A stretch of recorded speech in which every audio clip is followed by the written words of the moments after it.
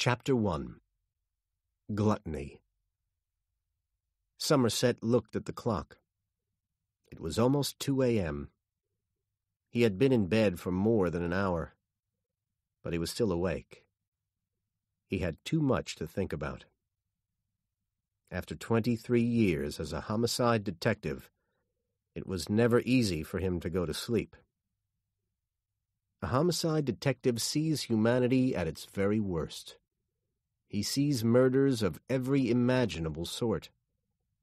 People killed with guns, knives, poison, husbands killing wives, and wives killing husbands.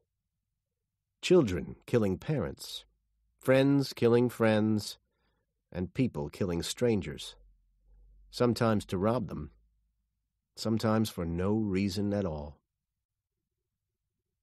But now Somerset was leaving. He had only 7 more days left before he retired. Then he could leave the city, forget the crime he had seen, and live quietly in the country. He had seen enough of the violence and crime of the city. His pictures and his books were packed and ready to move to his new house in the country. Only 7 more days. He thought of how long he had lived in the city. He had been married twice. At one time, he had wanted to have children, but not in the city. He knew what living in the city did to children. But deep in his heart, he felt that it wasn't right not to have children. It isn't too late, he thought. 45 isn't too old to have children. He still might meet someone. It was possible. Anything was possible, once he got the hell out of here. Suddenly his stomach was tight. Was he making a mistake? He'd lived his whole life in the city. What if he hated the country? He tried to stop himself thinking and go to sleep. It will all be okay, he told himself. Only 7 more days of crime, of the noise and mess and violence in the city, and then his life would start all over again. That afternoon, he had visited the house he was buying in the country. The house was old and needed some fixing, but he liked it. On the way back, he closed his eyes and started to breathe more deeply. In the morning, the phone woke him from a deep sleep. There had been another murder. As he got out of bed, he wished he didn't care as much as he did. It would make the next 7 days a lot easier. When Somerset arrived at the crime scene, the workers from the police department were taking photographs and looking for fingerprints. The body was on the floor in a body bag, waiting to be taken out. There was a lot of blood on the wall, and a gun on the floor next to the body. "The neighbors heard them screaming at each other," said a policeman. "The man who lives in the back said it was going on for about 2 hours, which wasn't unusual with these two." A young man with short hair and a black leather jacket came into the room. "Detective Somerset?" he asked. "I'm David Mills. Today's my first day on homicide." Somerset shook his hand, but said nothing. Mills watched him walking around the room.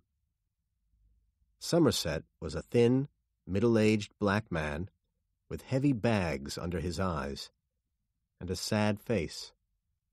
Everyone at the precinct had smiled when Mills said that he was going to start working with Somerset.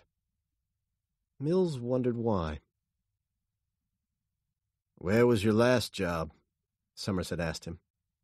"Springfield. It's up north." "How many homicides you get a year up there?" "Oh, about 60 or 70. We get that many a month here. Yeah, but We only had 3 homicide detectives up there. Mills didn't want to get into a fight in his new job, but he had left Springfield because he thought that it was too small and unimportant. He wanted to do real detective work.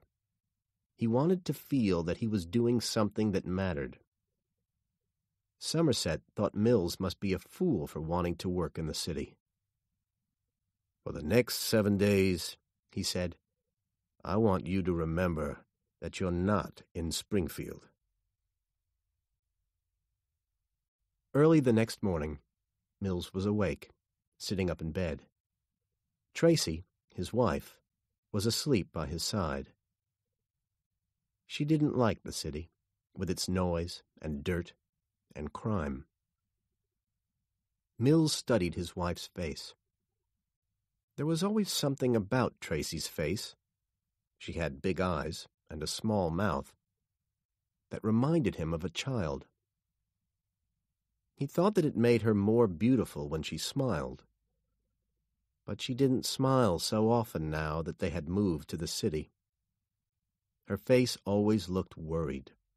Even in her sleep, she worried. Maybe this move is a big mistake, thought Mills. Maybe Somerset is right. Maybe Springfield is a better place. No, he thought, he was right to move. But he was happy that Somerset was retiring. He understood why everyone at the precinct wanted him to go. The phone rang. Tracy jumped up. "What is it?" she cried. Mills picked up the phone before it rang twice. "It's okay," he said. "It's only the phone." It was Somerset. "Meet me at 377 Baylor Street," he said. The way he spoke annoyed Mills. "What have we got?" he asked. "Possible homicide," said Somerset, and hung up before Mills could ask anything more. Outside the apartment block on Baylor Street, Somerset was already waiting when Mills arrived. "We'll need some lights," said Somerset. "The electricity is off inside." "Any guess about the time of death?" Mills asked Somerset. "No, but it seems he's been sitting with his face in a plate of spaghetti for 45 minutes now." Inside the apartment, there were dirty pots and dishes, and open cans and boxes of food everywhere. And there were insects feeding on the garbage. The smell was terrible. A very fat man was sitting at the table with his face in a plate of spaghetti. They had never seen anyone as fat as this man. Somerset saw that his hands and feet were tied. He couldn't understand what had happened. Then the medical examiner came into the room. He took no notice of the detectives. "Do you think it was poison?" asked Mills. Instead of answering, the doctor lifted the man's face out of the spaghetti. "He's dead," he said. "We know that for sure. Point that light you're holding at his mouth." "What do you see?" Somerset pointed the light and looked closer. "There are little blue pieces around his mouth. See?" "Yeah. So what is it, Doc?" "Don't know. I never saw anything like that before."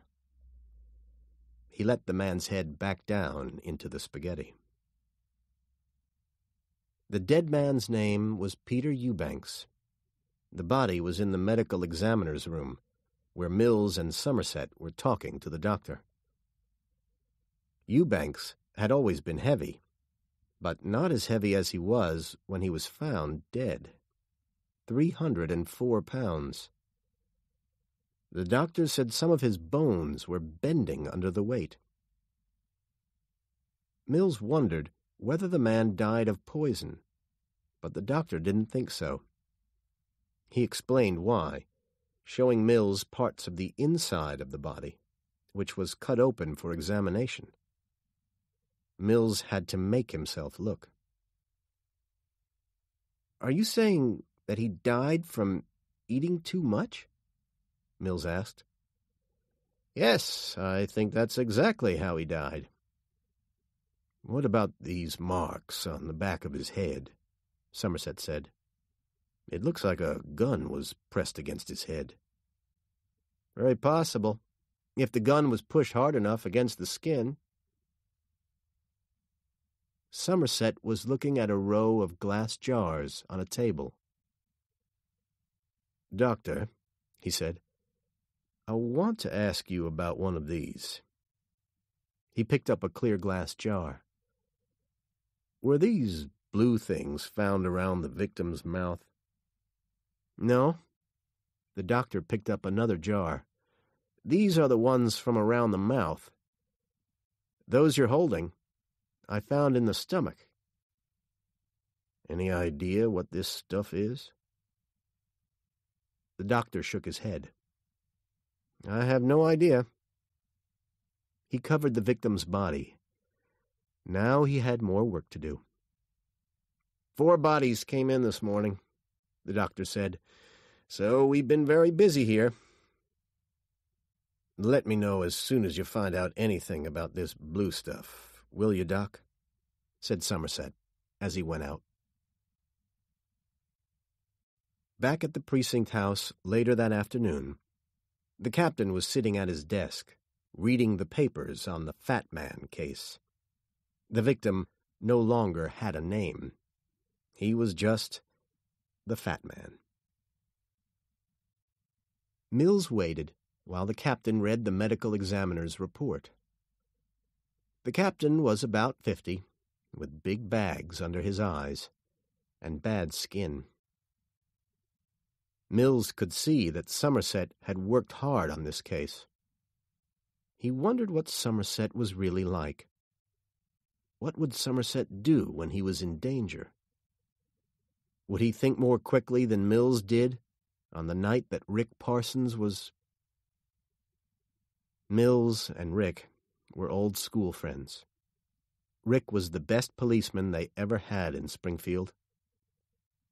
But that night, when they were working on a murder case together, Mills thought that the murderer wouldn't shoot at the police. When Mills saw that the man had a gun, he hadn't fired quickly enough. He'd waited a little too long. The man fired at Rick, and now Rick would be in a wheelchair for the rest of his life. And no matter what Rick and Tracy said, Mills thought he was to blame. The captain was shaking his head over the papers. "This is very hard to believe," he said. "Do you believe it?" Somerset nodded. "The victim had to choose, eat or be shot. The killer put food in front of him and made him eat it. Perhaps this went on for 12 hours or more. The killer kept him awake and made him keep eating." The captain looked worried. Mills understood how he felt. He hadn't wanted to believe it either. "I think this is just the beginning," said Somerset. "We don't know that," the captain said sharply. "We have 1 dead man, not 4, not 3, not even 2. Then what's the reason for it?" Somerset looked tired. The captain was angry. "Don't start, Somerset," he said. "Don't start imagining things before they happen. You have no evidence that there will be another murder." Somerset was too tired to argue. "I want to be taken off the case," he said. "You've only got a week left," the captain said. "What difference does it make?" "This can't be my last case," said Somerset. "It'll go on and on. I don't want to leave it unfinished when I go. And if you want my opinion, Somerset pointed at Mills, this shouldn't be his first case. Mills jumped up. This isn't my first case, he shouted. You know that. This is too soon for him. He isn't ready for one of these, said Somerset. Look, the captain said, I don't have another detective I can give this to. We don't have enough people. You know that. Give it to me, Captain, said Mills. I can manage it. The captain turned and stared Somerset in the eye. You serious about this killer? You think he's just getting started? Somerset closed his eyes and nodded. Hell, the captain said, as often as I've wanted you to be wrong, you rarely are. That's why I'm leaving you on the Fat Man case, Somerset. As for you, Mills, I'm putting you on another case. But, Captain... No buts. That's all. Now go. Mills was so mad, he wanted to throw a chair through the window. He wanted to stay with Somerset. He just didn't want them to think of him as a beginner. He wanted to show the captain that he could manage on his own, even in the city. You heard me, Mills. Get going, the captain ordered. Chapter 2. Greed. The next morning, Somerset was in his office when the captain walked in. Have you heard? The captain asked. Heard what? Eli Gould was found murdered last night. Gould was possibly the top criminal defense lawyer in the city. No criminal was too nasty for Gould to defend.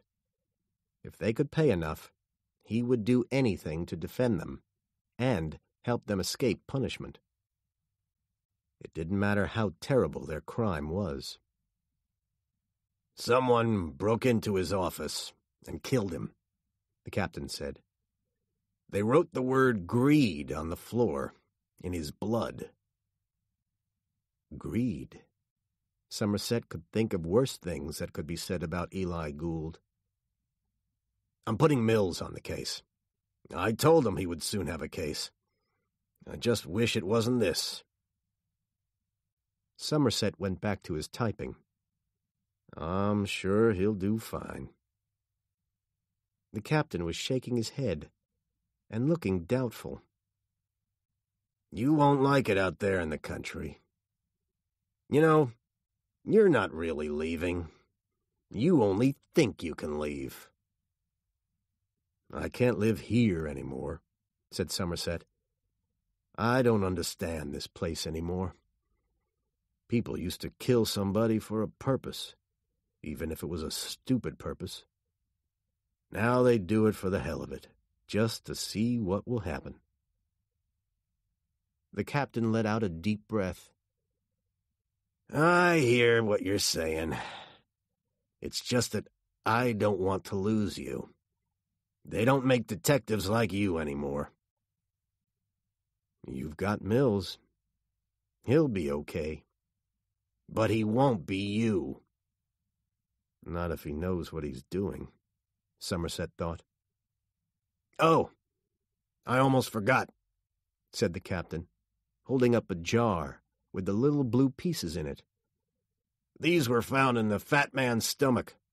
The doctor thinks that the killer made him eat them. They're pieces of the floor. Somerset went back to Eubanks's apartment. He wanted to find where the pieces of blue floor had come from. He looked everywhere, but couldn't find anything until he felt under the front of the refrigerator. Then he could see that was where they came from. The larger pieces in Somerset's jar fit the holes.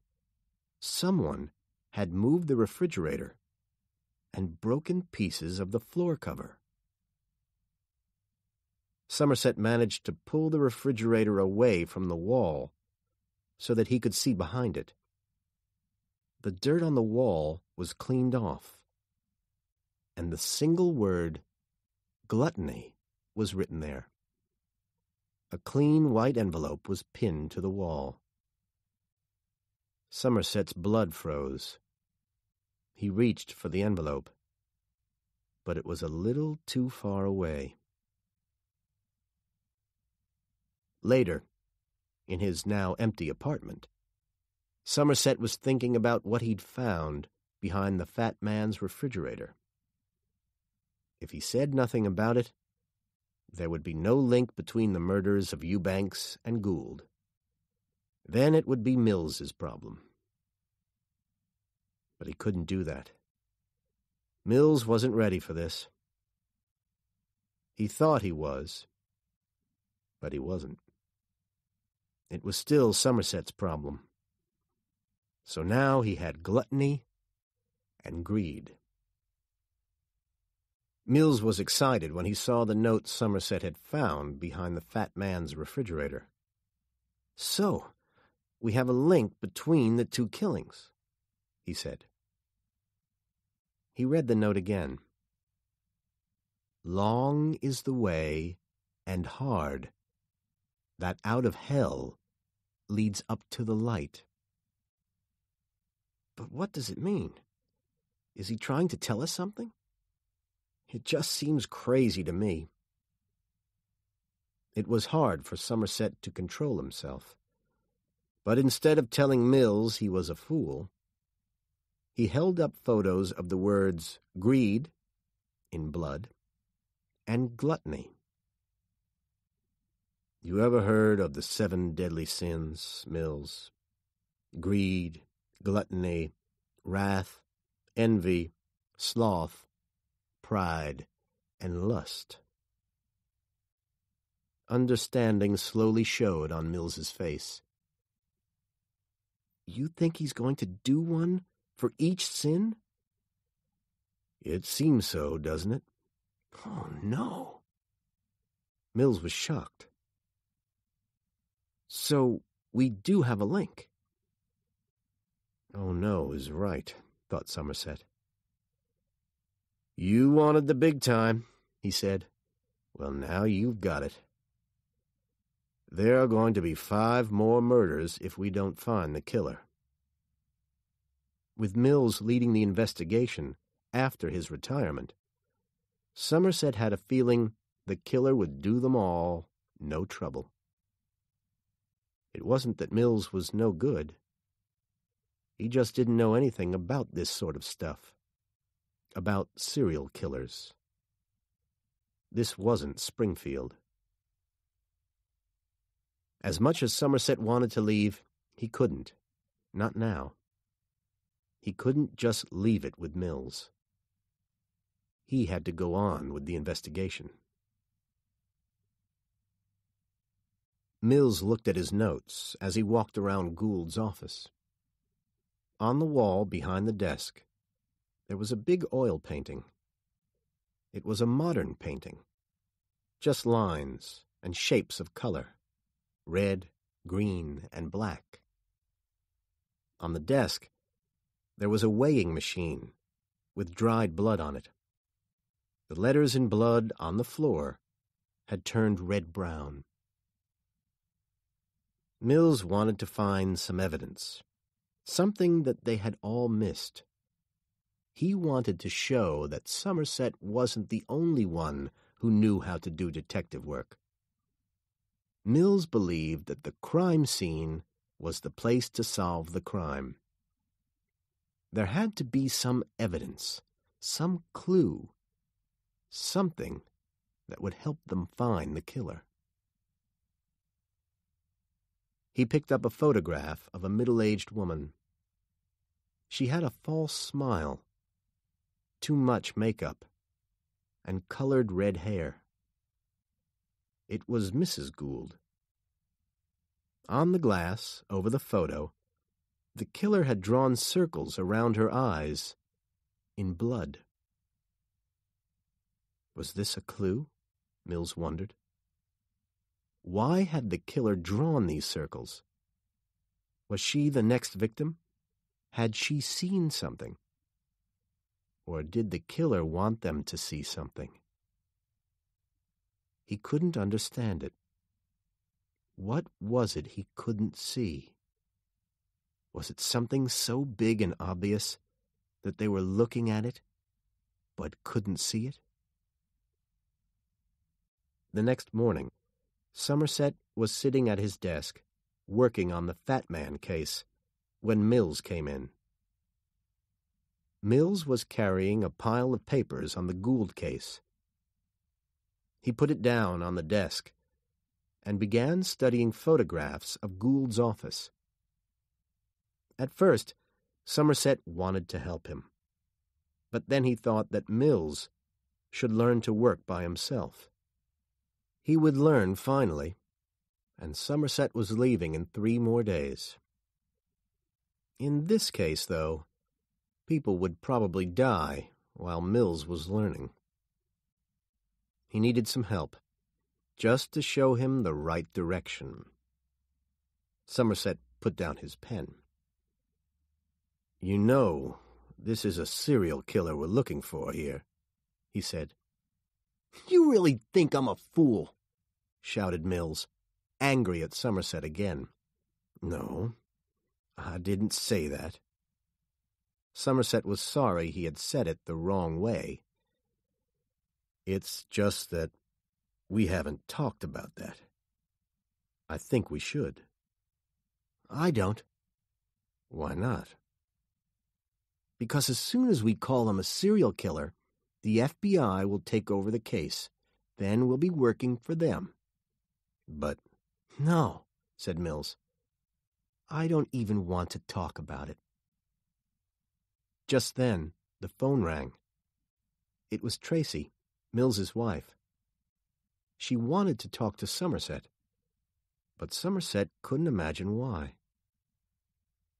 "Detective Somerset," she said, "I wondered if you would like to come and have dinner with us tonight." "Well, that's very nice of you."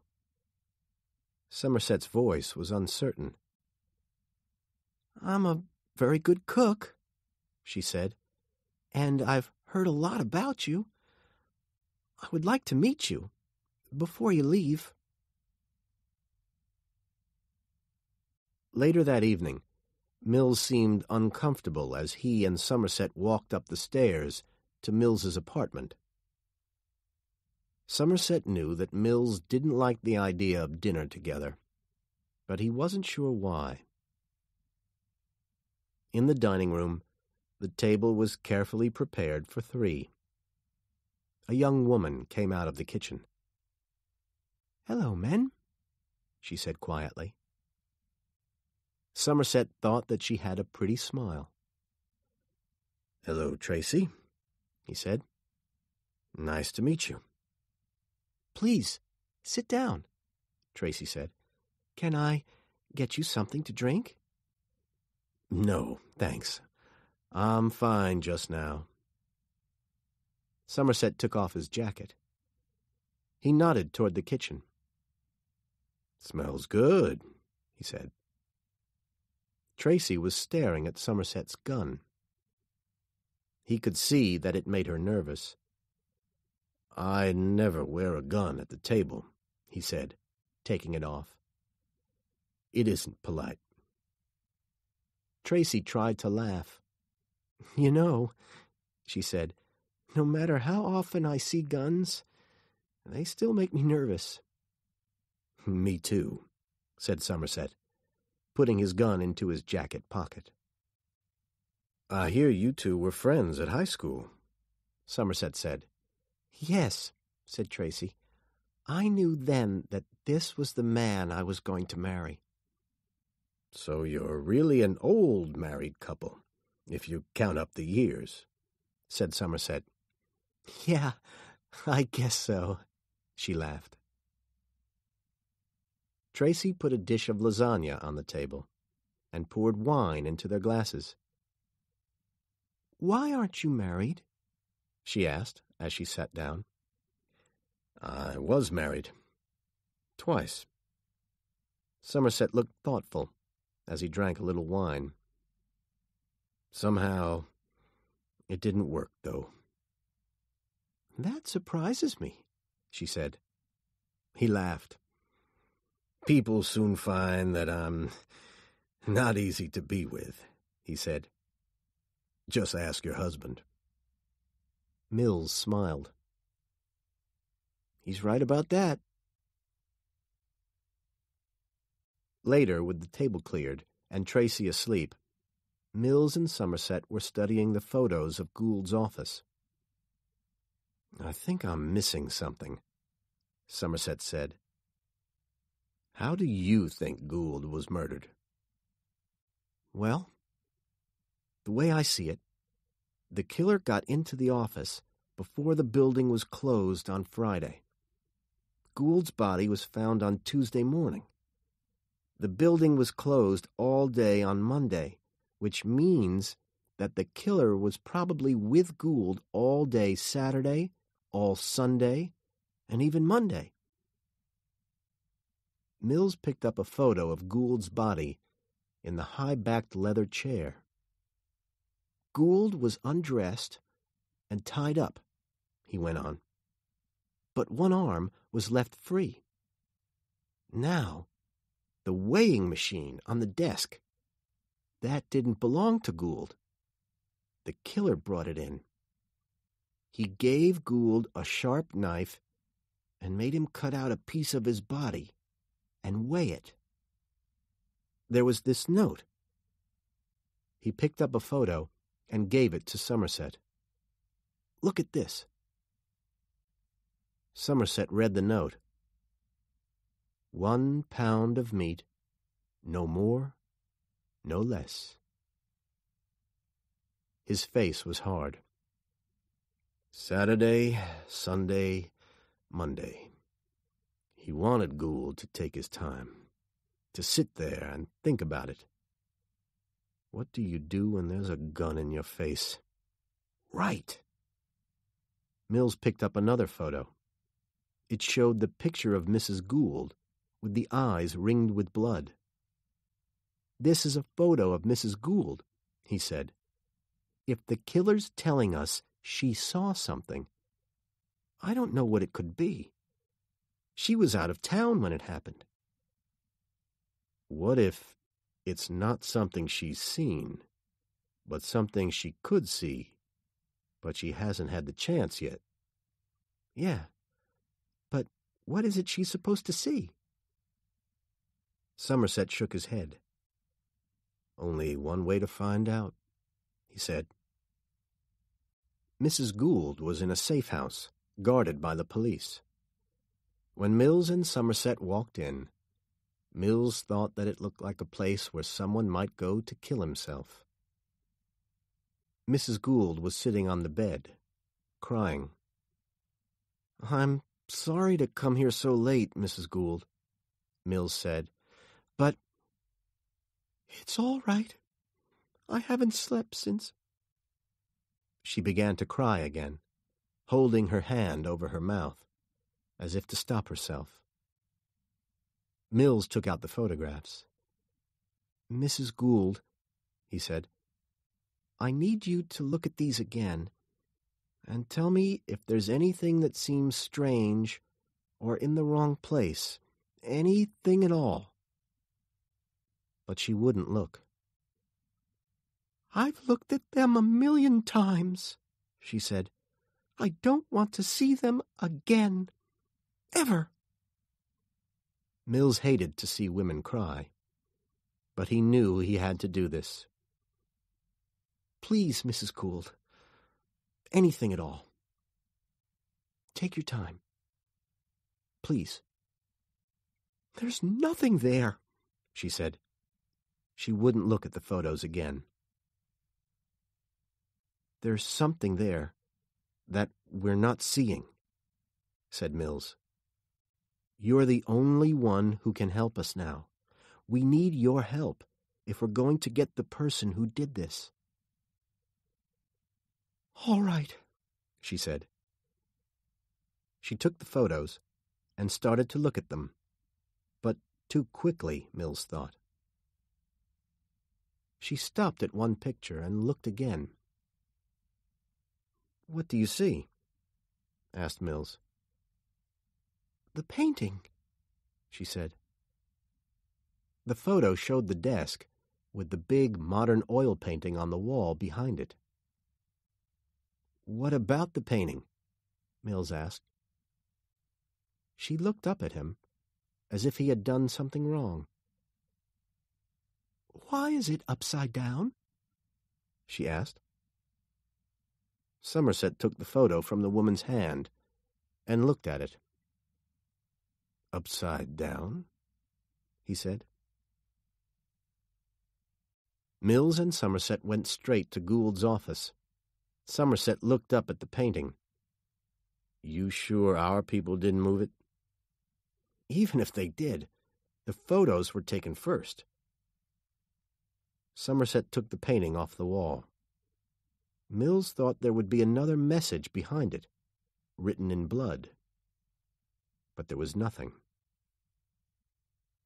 "I don't want to think about the sleep I'm missing because of this," he said. "There's nothing here. He's playing with us." Somerset thought that Mills was probably right. "But there must be something here," he said. He was staring at the wall where the picture had been. "What is it?" Mills asked.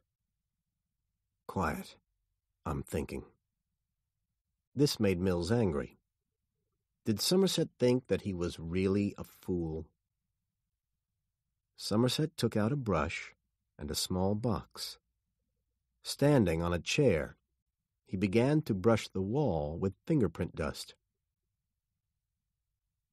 "Do you know how to do that?" Mills was doubtful, but Somerset kept on working. Mills tried to be patient, but he wanted to see what Somerset had found. "What is it? What do you see?" "Nothing, right?" "Wait, just wait," said Somerset, still working. Finally he moved away, and Mills got a good look at what he had found. Written in fingerprints, as clear as ink, was, "Help me." Mills couldn't believe what he saw. He looked at Somerset in surprise. "This guy really is good," he thought. Chapter 3. Sloth. Somerset needed to know if the fingerprints he had found matched those of a known criminal. He and Mills watched the computer operator as he began to search. "I've known this to take as long as 3 days," the operator said. "So why don't you wait outside?" Outside the computer room was an old sofa. Somerset sat down and looked at his watch. It was 1:20 a.m. Mills got a can of Coke from a machine and sat next to Somerset. "You think our guy is crazy and asking for help? Is that his problem?" Mills asked. "No, I don't think so. It doesn't fit. I don't think he wants us to stop him. Not until he's finished." "I don't know. There are plenty of people doing things they don't want to do because they have voices in their heads telling them to do bad things." Somerset shook his head. "Not this guy. He may be hearing voices, but these murders were well planned. He's not going to stop until he's finished what he wants to do." Mills said nothing. He drank some Coke, looking at Somerset. "Something wrong?" Somerset asked. "Why is it that nobody believes you're going to retire?" Somerset didn't know how to answer this, because sometimes He didn't believe it himself. Instead, he said, "You meant what you said to Mrs. Gould tonight about catching this guy, didn't you?" "Of course." "I could never say that to her. I've seen too many killers plead madness. The ones that can pay get a lawyer like Gould to defend them, and a lot just disappear. They kill for a few weeks or months, and then we never hear from them again. I can't think the way you do. That's why I'm going." "If you think that, then what are we doing? Tell me." "We just get all the facts, all the evidence. We write it down and hope that someday it will be used." Somerset knew that whatever he did, it rarely ended the way he wanted. In the end, 12 ordinary people decided whether a criminal was guilty or not guilty. "Wake up, sleepyheads. You have a winner." It was the captain standing over them. Mills and Somerset had fallen asleep on the sofa. Mills looked at his watch. It was 6:25 a.m. Never enough sleep, he thought. "Here's your man." The captain showed a photo to Mills and Somerset. It showed the thin face of a young man with long, stringy hair and lots of rings in his ears. Victor Dworkin was his name, age 25. "We know Dworkin. He's been in prison for robbery and sex crimes. The last time he was in trouble with the police, his lawyer helped him go free. That lawyer was Eli Gould, Mr. Greed." Mills's eyes lit up. "That's our link," he said. "Wait. Nobody has seen or heard from Dworkin for months. But we do have an address, and we're checking it now." A red-haired officer called California and 4 other policemen in uniform came running toward them. The captain began giving them their orders. "What do you think?" Somerset asked Mills. "Is Dworkin our killer?" Mills thought for a moment. "He doesn't seem like our man, does he? I don't see our killer fitting that description." Somerset nodded. "No," he said. "Our guy seems to have more purpose. Dworkin looks like the type who has trouble getting out of bed in the morning." "Yeah, but what about the fingerprints?" Somerset took a deep breath. "Yes, they're his. So I suppose it must be him." Mills and Somerset were in their car, following the black police van, taking California and the uniformed men to Dworkin's apartment. Somerset took out his gun and checked it. Mills nodded at the gun.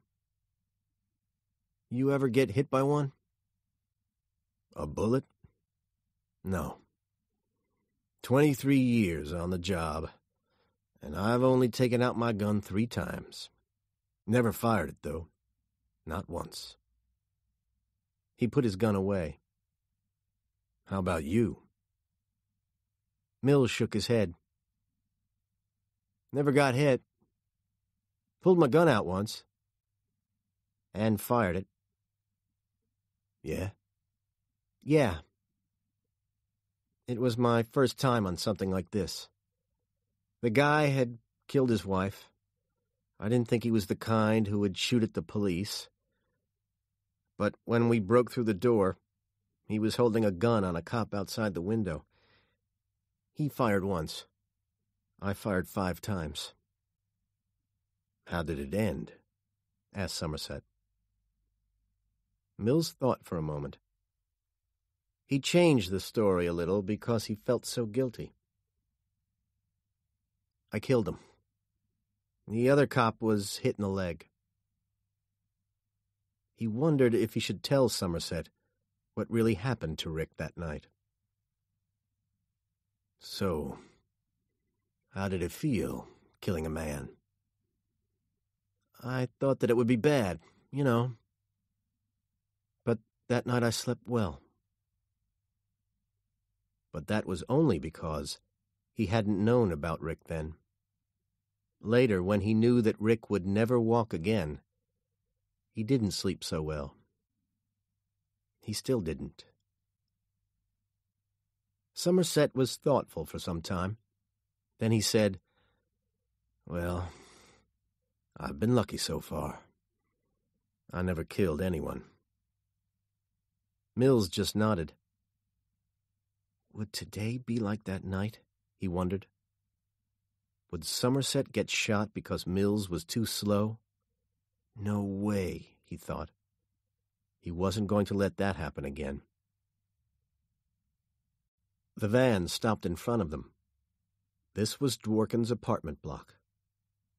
The uniformed police ran into the building. Somerset and Mills followed them in. Mills's mouth was dry. It had been just like this when Rick was shot. He pulled out his gun as they climbed the stairs. On the third floor, they stepped over a man who was so drunk he couldn't move. Then they got to Dworkin's apartment.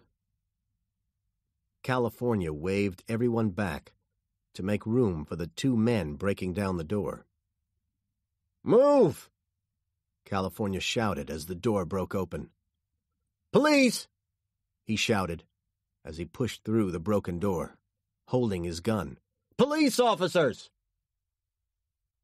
When Mills finally got inside, he saw that the apartment was small, dirty, and very dusty. The uniformed cops were everywhere. "In here!" California shouted. Mills moved fast to get into the bedroom first. There was a body, under a dirty sheet, lying on a small bed. California moved slowly toward it, his gun in both hands. Mills had both hands on his gun, too. All he could think of was that Dworkin might have a gun under the sheet. He might shoot California, just as Rick had been shot. "Good morning!" California shouted. The body didn't move. "Get up!" California shouted again. "I said get up! Now!" Somerset looked in from the door. There was a terrible smell inside. Sloth was written on the wall above the bed. California lifted the sheet. Then everyone could see that Dworkin wasn't going to shoot. The body was tied to the bed. It was so thin that there seemed to be nothing but skin and bones. A bandage was tied over his eyes. Somerset took out a photo of Dworkin. "Is it him?" Mills asked. "Yeah, it's him." California pointed with his gun at the man's right arm. The hand had been cut off at the wrist. Mills kept shaking his head. He couldn't believe what he saw. "Oh, no," he was saying. One of the policemen showed Somerset some photos pinned to the wall. They showed Dworkin tied to the bed.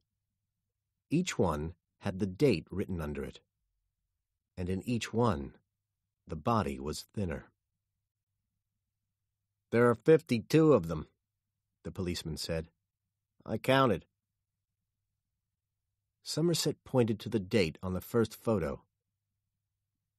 "Exactly 1 year ago today," he said. "What kind of man is this killer?" Suddenly, a loud noise came from the body. California jumped back and fell over a chair. "He's alive!" he shouted. Dworkin's mouth was open, and his lips moved a little. A strange sound came from his throat. "He's alive!" said California again. "Get an ambulance! Now!" Somerset and Mills were back in the office that afternoon. Somerset looked as if he had the weight of the world on his shoulders. It annoyed Mills.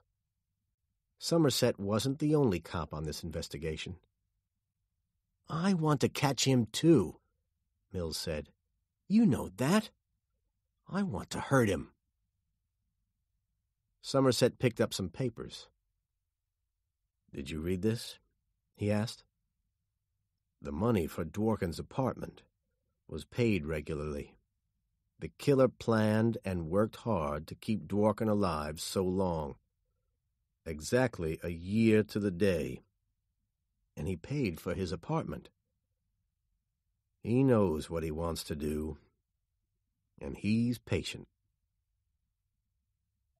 Somerset remembered the note he had found. "Long is the way, and hard, and the 7 deadly sins." Somerset liked to read books. Perhaps the killer did too. That gave him an idea. He took Mills with him to the public library. Somerset seemed to have friends everywhere. In a short time, he had a computer list of people who had borrowed books on subjects like crime, sin, the church, homicide, anything that would interest the killer. They sat in Somerset's car and checked the list. Mills thought they were wasting their time. "You got a better idea?" asked Somerset. "Maybe this is one we should check," said Mills, suddenly sitting up. "This guy's had," he counted, "over 30 of these titles." "What's the name?" "You won't believe it," said Mills. "John Doe." Somerset started the engine. "What address?" he said, as the car pulled into the street.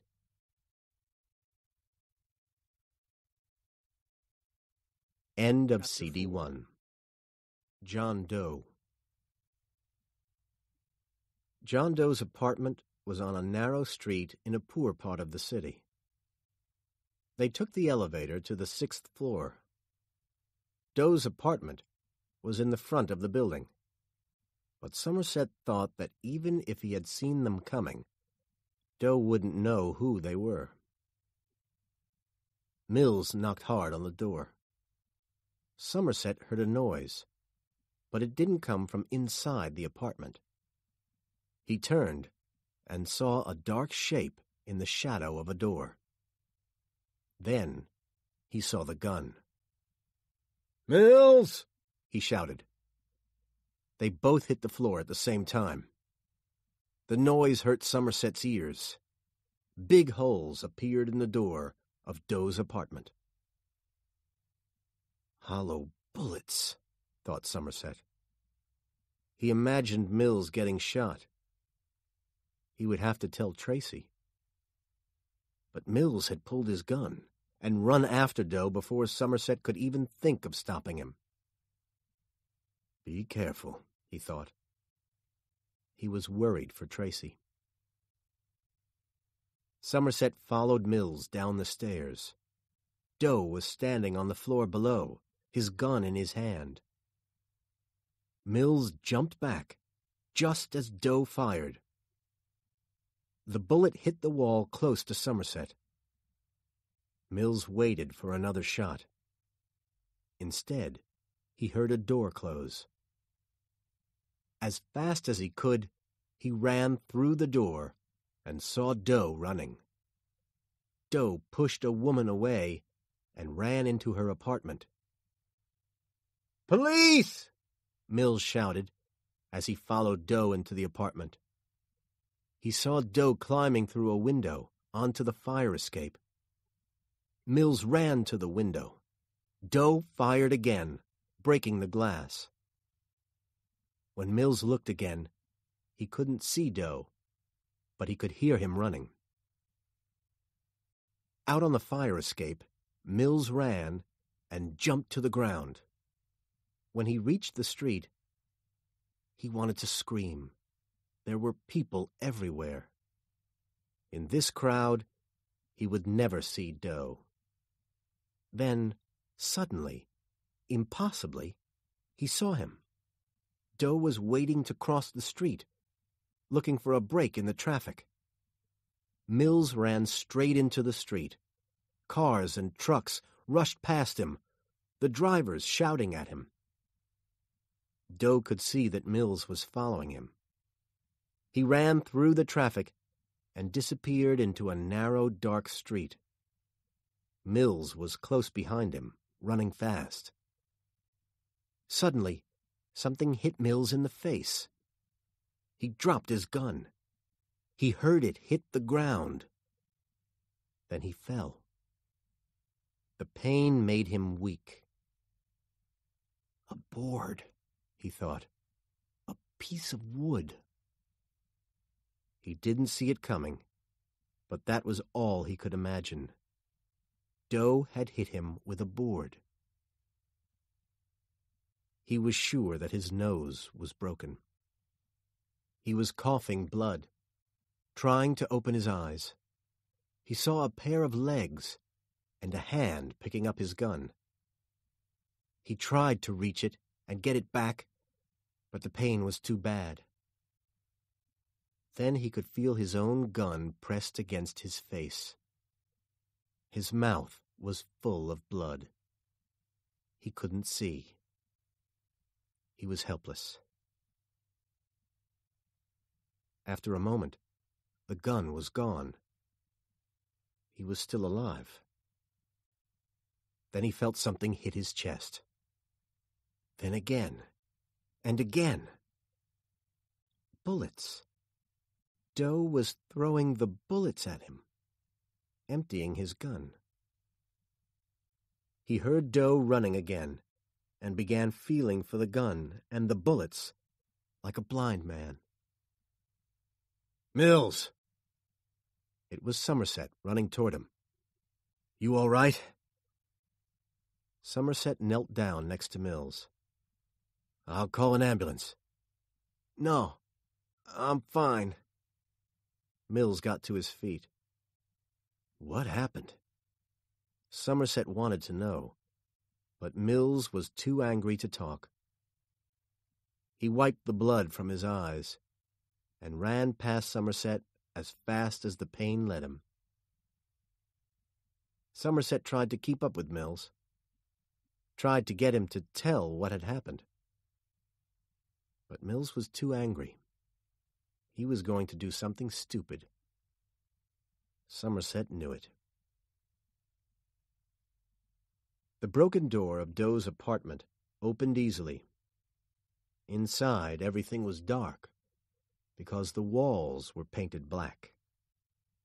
So were the windows. The living room had only a lamp and a chair in it. The next room they looked into was also painted black. There was one small bed with a dirty sheet on it. In the middle of the room was a small desk and a lamp.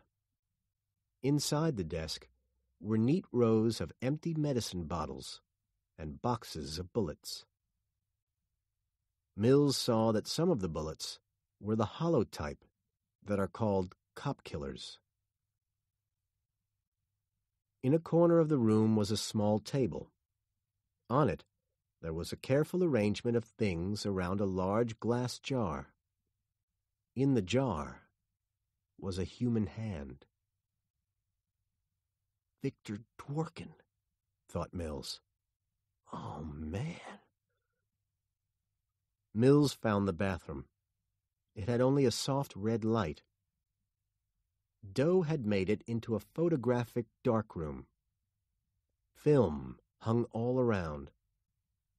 Photos were pinned to the wall everywhere. There were pictures of Peter Eubanks still alive. Eli Gould, cutting into his own body. Victor Dworkin, his face, asking the camera for pity. There were also pictures of a blonde woman sitting on a bed. She wasn't hurt, but she looked very uncomfortable. Mills could see how much work and preparation Doe put into his killing. There were also photos of Somerset and Mills at Dworkin's apartment. Suddenly, a phone rang. Mills ran out of the bathroom. Somerset was running the other way. "Where is it?" he said. Mills found the phone in the bedroom. He picked it up. "Hello?" he said. Nothing.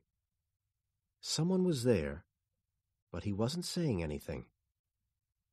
Mills said, "Hello?" again. "I admire you," said a thin voice finally.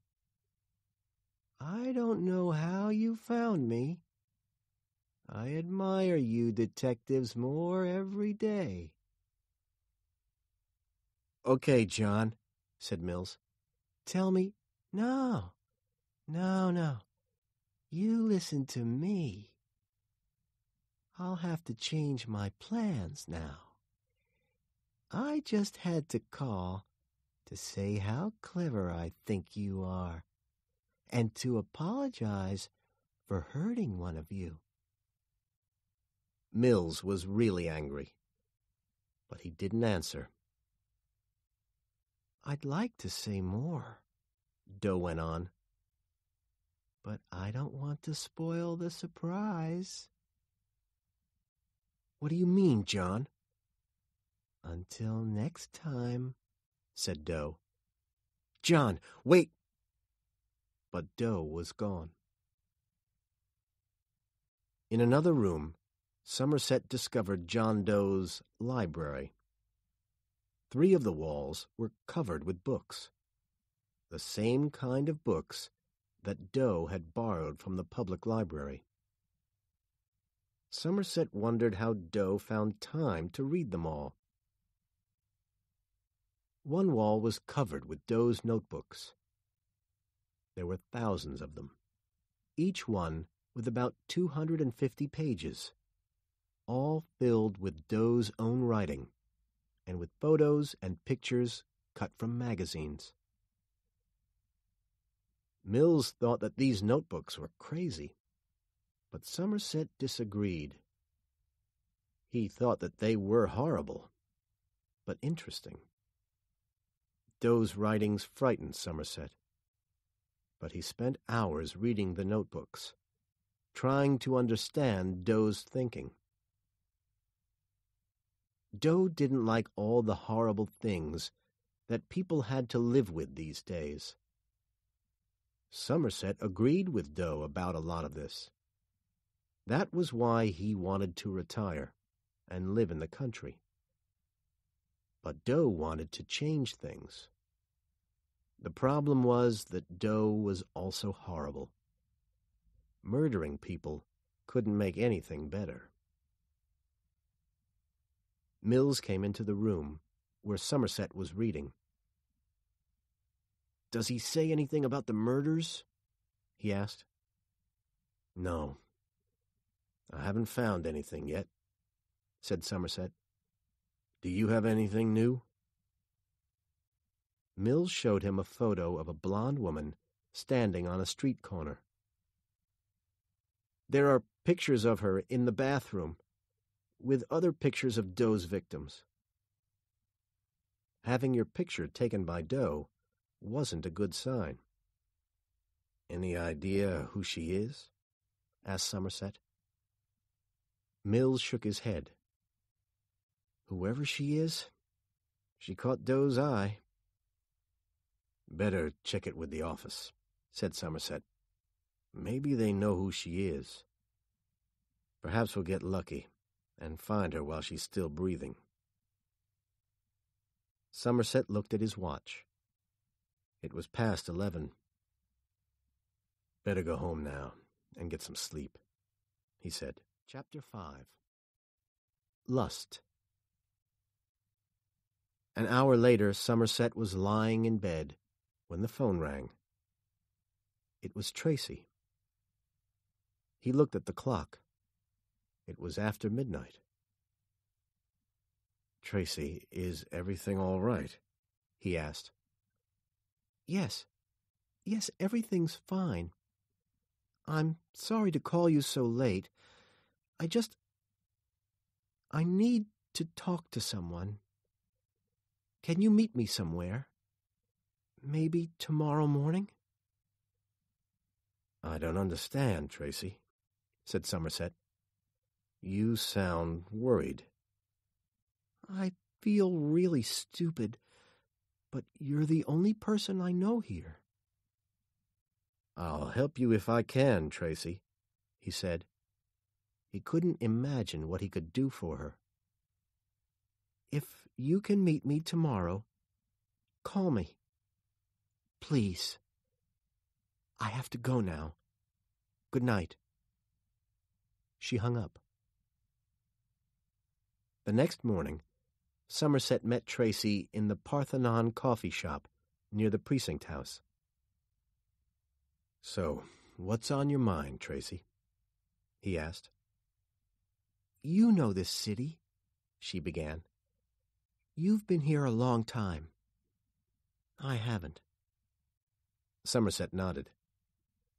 "It can be a hard place," he said. "I haven't been sleeping well since we came here. I don't feel safe, even at home." He didn't know what to tell her. Maybe she should talk more with her husband. "Talk to him about it," he said. "He'll understand." "I don't know why I asked you to come," she said. Her hands were shaking. "You know that I'm a teacher," she went on. "I've been trying to get work in some of the schools here, but the schools are horrible." She was starting to cry. "What's really worrying you, Tracy?"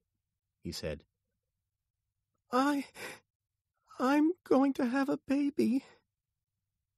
"Tracy," said Somerset, "I'm not the one to talk to about this." "I hate—" Mills and Somerset pushed past the crowd of people. Inside, the walls were painted red, and the red lights made it more red.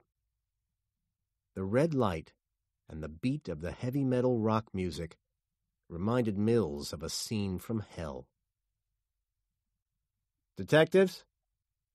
A confused cop led them to a room with a strong light that went on and off quickly. "They're in there," said the cop, stopping at the door.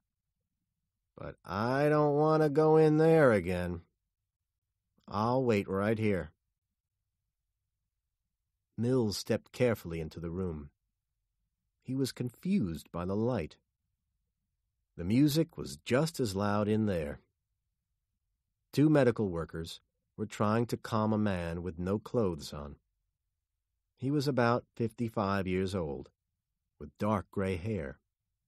His hands were tied behind his back. On a large bed in the middle of the room was a body covered with a sheet. There was a lot of blood on the sheet. Some of the victim's blonde hair hung over the edge of the bed. It made Mills think of Tracy, and that made him angry. Why did anything in this hell make him think of his wife? "He made me do it!" the gray-haired man shouted, fighting with the medical workers. "He had a gun!" The word lust was written on the wall over the bed. Mills was so angry when he saw it that his hands were shaking. Somerset was looking at the body. "You won't want to see that more than once," warned the medical worker. "He had a gun!" shouted the suspect again. "He made me do it!" Mills was looking over Somerset's shoulder. What they saw made them feel sick. There were no marks on the top part of the body, but lower down. "He asked me if I was married," said the suspect. He was quieter now. "He had a gun in his hand." "Where was the girl?" Somerset asked. "The girl? What do you mean?" "Was she on the street?" "She was on the bed. Sitting on the bed." "Who tied her down?" Somerset asked. "You or him?" "He had a gun. A gun." The man was starting to cry. "He had the gun in my mouth." Mills remembered the taste of the gun in his own mouth after Doe had hit him in the face. His stomach was turning over. He took out his notebook and turned to the page where he had written the 7 deadly sins. "Another one down," he thought, his hand shaking. 3 more to come. Envy, wrath, and pride. He looked at the blood on the sheet. What next? He thought. Holy God, what next? Chapter 6. Pride. The phone woke Mills. He sat up suddenly. Tracy's nails were digging into his arm. "David, what is it?" Mills picked up the phone quickly. "Hello?" "I've done it again." Mills's blood turned to ice. He knew that voice. It was John Doe. How did he get Mills's number? "Doe, are you there? Talk to me." But it wasn't Doe. It was Somerset. Mills was angry. "What's wrong with you, Somerset?" he shouted. He looked at the clock by the bed. It was 4:38 in the morning. "I just got a call from the officer guarding Doe's apartment," said Somerset. "Doe called there and left the message you just heard." "Is that all he said?" "Yes. We also found another body. Pride." Tracy looked worried.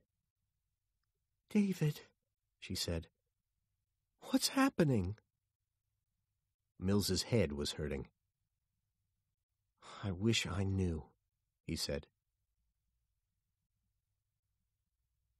When Mills arrived at the new crime scene, the police department workers were already busy. Somerset and the medical examiner were in the bedroom. The first thing Mills saw were the words on the wall over the bed. Pride. Then underneath, "I did not kill her. She was able to choose." Sitting up in bed was the body. Her face was bandaged. There was blood on the bandage. In one hand, she held a small bottle. 2 red pills had fallen out onto the bed. The bed was crowded with soft, woolly animals. The doctor started to cut through the bandages around her head. Mills was afraid of what he was going to see. Somerset had found a photo of the victim. He showed it to Mills. Her name was Linda Abernathy. She was beautiful. The doctor took off the bandage. Her nose was gone. Mills had to look away. His stomach was turning over. He had to leave the room. "The killer cut off her nose," said Somerset, "and gave her the bottle of pills. She could choose to live without a nose, or kill herself."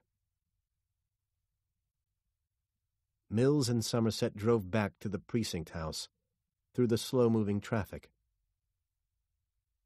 As they got out of the car, a man got out of a taxi and followed them into the building. "Excuse me, detective?"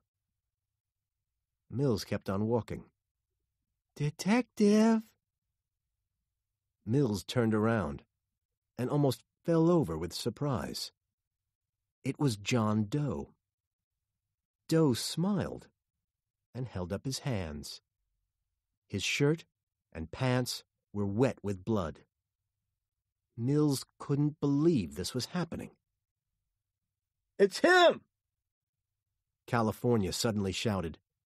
He pulled his gun and ran up to Doe. Pushing his gun against Doe's ear, he shouted, "On the ground! Now! Move!" By this time, Mills and several other cops had their guns pointed at Doe. Somerset ran back down the stairs. "Be careful!" he shouted. Doe was lying on his face, doing what he was told, but Mills wasn't going to take a chance. He stood over Doe with his gun pressed against Doe's neck. "Hands behind your head," he ordered. "Don't move." Doe turned his head and smiled at Somerset. "Hello," he said.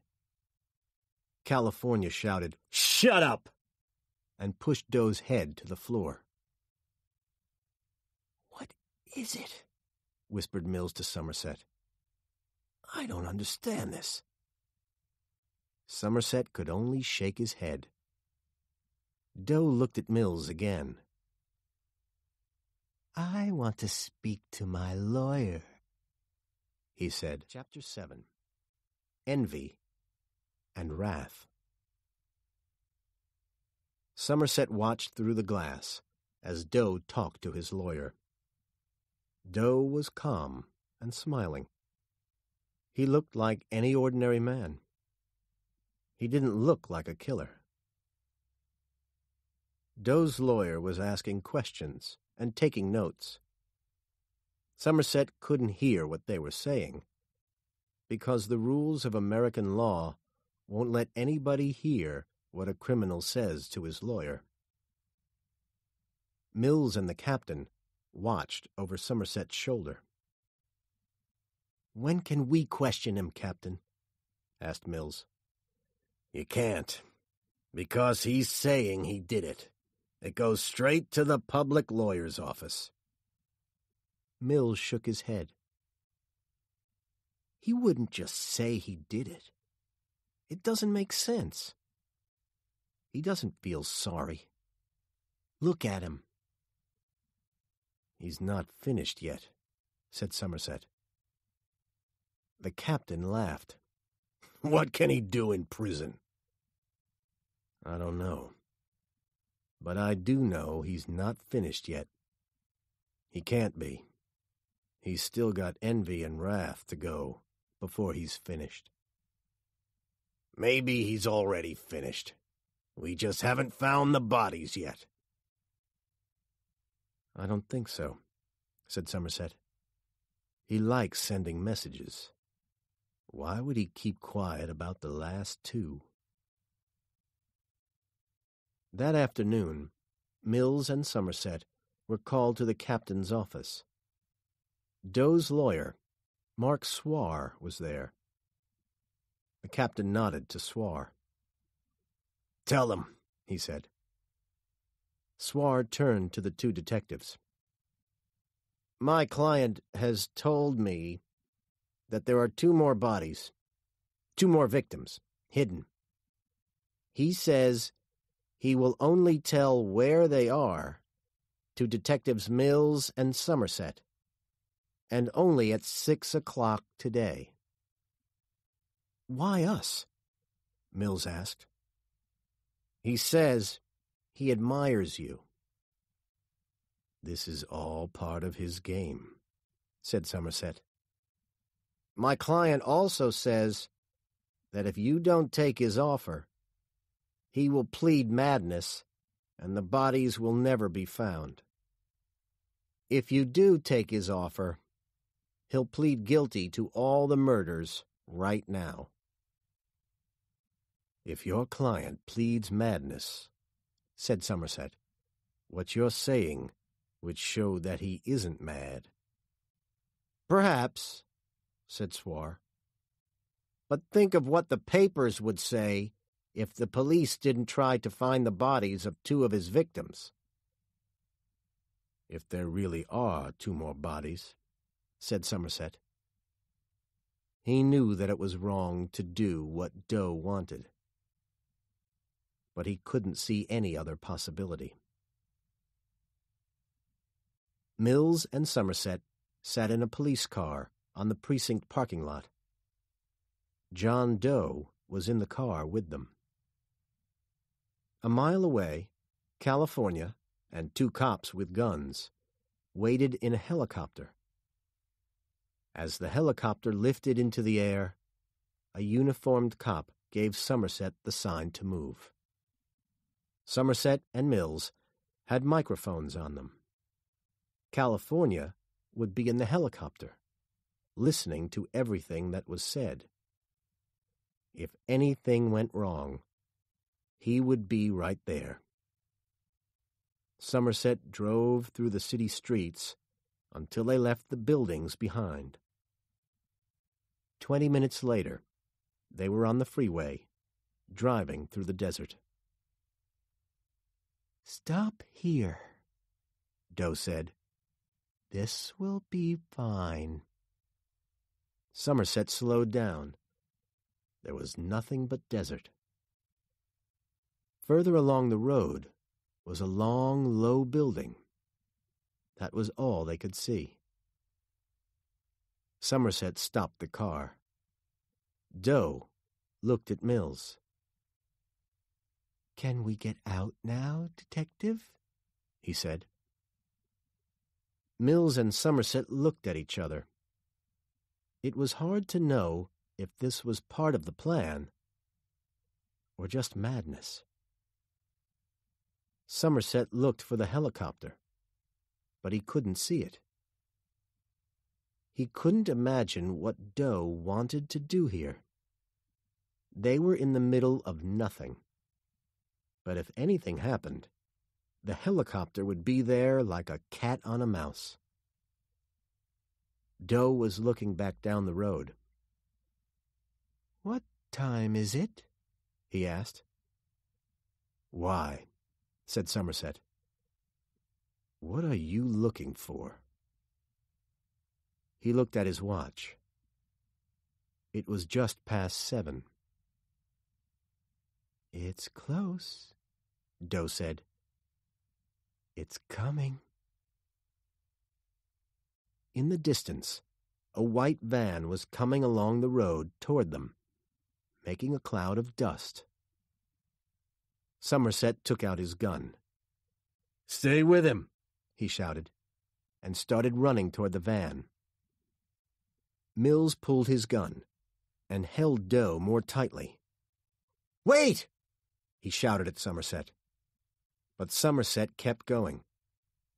Mills put his gun to Doe's face. "Don't move," he said. California tried to hear what Somerset was saying. There was a lot of noise on his radio. "Delivery van," he heard. "Don't know what—" Did Somerset need him or not? Doe was strangely calm. "It's good.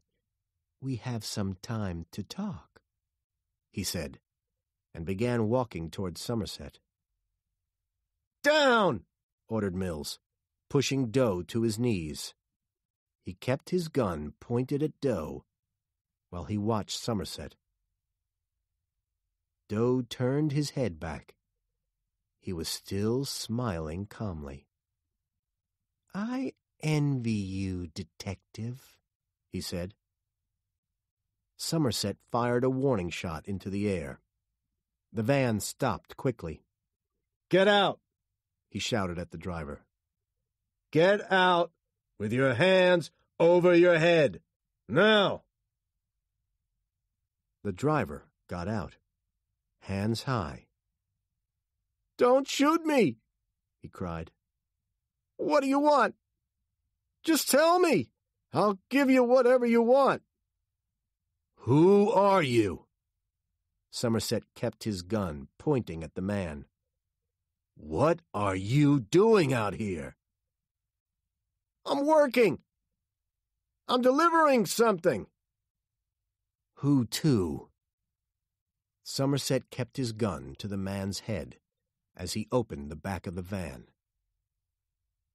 "It's that one." The man pointed to a box. "This strange guy gave me $500 to bring it out here, at 7 o'clock exactly. I'm a little late, but—" "Get it out on the ground," Somerset ordered. "Slowly." The delivery man put the box on the ground and stepped back, his hands on his head. Somerset saw that Detective David Mills was written on the box. California could hear Somerset through the noise. "There's a box here. It's from Doe. Don't know what. Going to open it." "Call the bomb department," California told the pilot. "Get them out here, quick." "Should I go down?" asked the pilot. "No. Wait. He hasn't asked us yet." Mills tried to see what Somerset was doing. The delivery man started to run. Somerset was chasing him away, ordering him to run.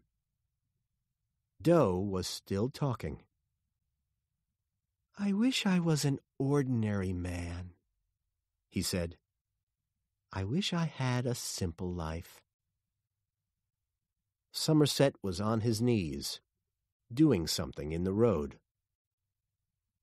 "What's going on?" said Mills to himself. Somerset took out his knife and began to open the box. Inside was something heavy, with plastic sheets around it. There was blood on the plastic. He looked inside. "Oh, Christ." He fell back onto the ground, suddenly weak, not wanting to look, but he had to look. "Oh, Christ, no." He felt sick. Mills could see that something was wrong. He pulled Doe by the shoulder. "Get up! Stand up! Let's go!" Doe tried to walk, but he couldn't move fast enough for Mills. "You've made a good life for yourself, detective." "Shut up and walk!" ordered Mills angrily. Somerset took deep breaths to keep himself from falling. His legs were weak. He held on to the van, his stomach turning over. When he looked up, his eyes were full of tears, and he couldn't see clearly. But Mills and Doe were coming toward him. "Oh, God, no. No." "Somerset!" Mills shouted. "What the hell is going on?" "Throw down your gun!" Somerset shouted. "What are you talking about? Mills shouted back. Doe was still talking. I'm trying to tell you how much I admire you. And your pretty wife, Tracy. Mills turned around fast. What did you say? Doe was smiling. Somerset ran up to Mills. Throw down your gun. That's an order. You're retired, said Mills. I don't have to listen to you. He moved closer to Doe. His gun pointed at the killer's chest. I visited your home this morning, Detective, said Doe.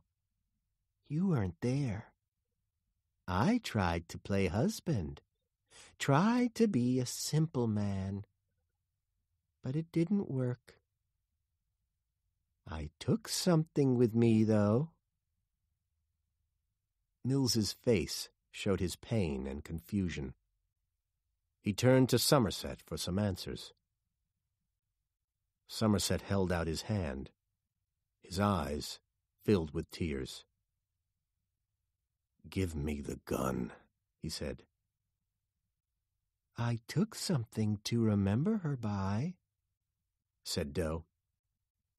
Her pretty head. I took it because I envy your ordinary life, Detective. It seems that envy is my sin. That's not true, screamed Mills, pushing his gun in Doe's face. Say it! It's not true! Somerset pulled Mills away. I can't let you do this, Mills. What's in the box, Somerset? Tell me! Somerset couldn't say the words. I just told you, Detective, said Doe calmly. Shut up! Mills shouted. Become wrath. Doe wanted to make Mills more angry. Shut your mouth! Mills hit Doe across the face with his gun. This is what he wants, Mills. Can't you see that? Kill me, Detective. He wants you to do it, said Somerset. Don't do what he wants. Murder a suspect, Mills, and you throw everything away. We'll say he tried to run, and I shot him. We'll work out the details later. No one has to know. They'll get you, Mills. They won't care who he is.